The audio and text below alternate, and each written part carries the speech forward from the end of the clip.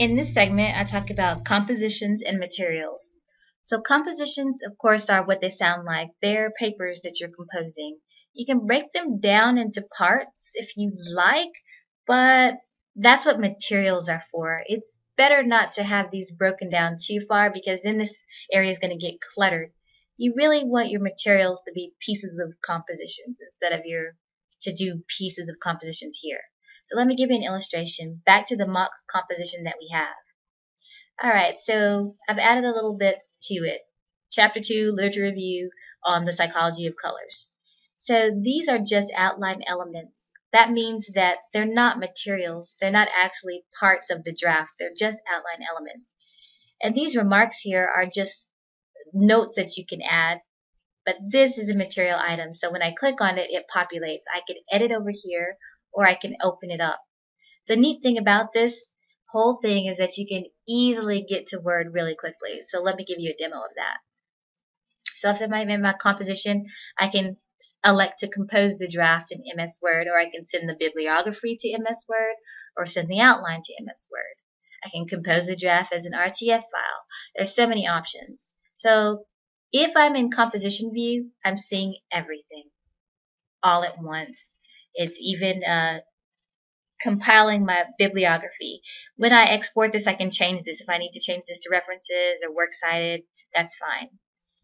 So if I'm deciding to export it, let's compose the draft in Word. It'll ask you to do all these options. Do you want your notes to be endnotes or footnotes? What all do you want to include? Alignment, spacing, layout, document, blah, blah, blah. Okay, you could also select the document. I'm just going to do new document. I'm not going to do any of those options. And when I click on it, then it creates the Word file. It's working to do that, working. And it doesn't warn me when it's done, so I have to remember that I've done that, and I have to go and click on Word so I can see it. Alright, so there it is. I'm going to open it. And I elected to have all that stuff. So those remarks that were orange are now notes. Paragraph number 1 will be about. So let's go back and look at what that was like. Paragraph number 1 will be about. That was a note. That was the actual paragraph. So the notes that are in red, you can opt for those to export or not to. You choose. So let's go back and look at this. Alright, so those exported as comments, and my outline is in there. And so there is my works cited. My bibliography was printed for me, and I chose APA because that's what I need to use. So you're going to have to do some editing once you export, because here's my appendix and my appendix title and all of that. That's fine. I don't mind going back and doing the formatting, but everything you need is there. Alright, so I'm going to close this without saving and talk a little bit more about how these materials work. So you can highlight things. Say you're not finished with it, you want to highlight it to indicate that, warning, still working on that, then you can. And you can highlight with different colors. Materials. You don't have to add your materials while you're in the composition. You can add them here. So I'm going to create a material. The materials can all be previewed. So when I click on this, I'm able to see what those are. I can assign different statuses to these, so whether they're complete or not. There's just so many options. So let's say I'm going to create a paragraph. Paragraph 3. New material. Let's say I'm going to add paragraph. And let's call it third paragraph. Alright.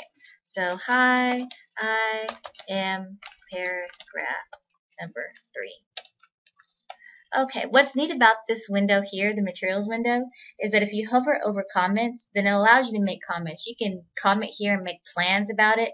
And this comment feature, it's nice because type my comment. Once I type my comment, there's an asterisk to let me know.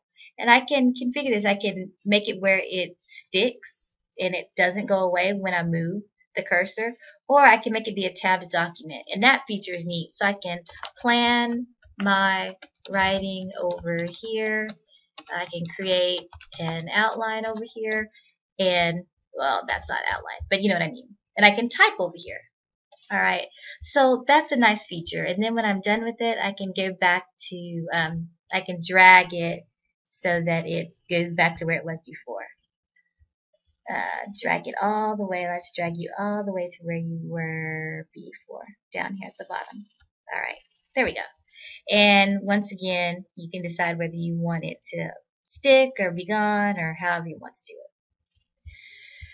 All right, so I know there's a comment because the asterisk. There's no footnote or endnote, but I could create one. The neat thing about this is you can change the material types. If it was in, draft, or if it was a paragraph and turned into a group of paragraphs, you could change that however you like. If it's a group of paragraphs and now it's changed into a section, you can do that. You can put a status on it. Are you a fourth editing done? A third of the edits are done? Half the edits are done? Is it a fourth drafted, 3/4 drafted, fully drafted, lacks citations? You can create these categories however you like. You're in control of making that list. And the neat thing about this is you can export this as well. So I can insert the text and citation into a Word document, or I can just straight export it to Word. Just only this, and work with it. Alright, so let's look at that. It's asking you, do you want the citation to come, the status to come?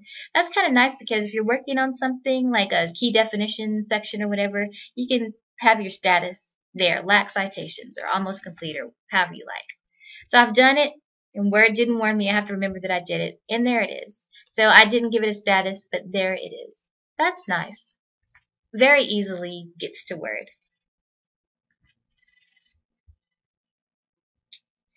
Alright, the other thing I wanted to show you was how the composition works to allow you to outline. And so you can outline it as in depth as you want to. So under topic number 1, I have some notes. Paragraph 1 will be about, and then I have that paragraph in there where I got it started. So you can look at the draft as a whole all the time, or you can click on Material Editor, which will let you isolate and just look at that material item itself.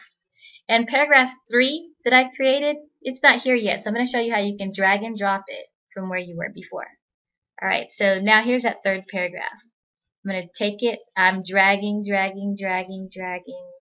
I'm opening this up here, and I'm going to drag it to where I want it to be. It's there. I want it to be nested underneath paragraph 3, and so it's there now.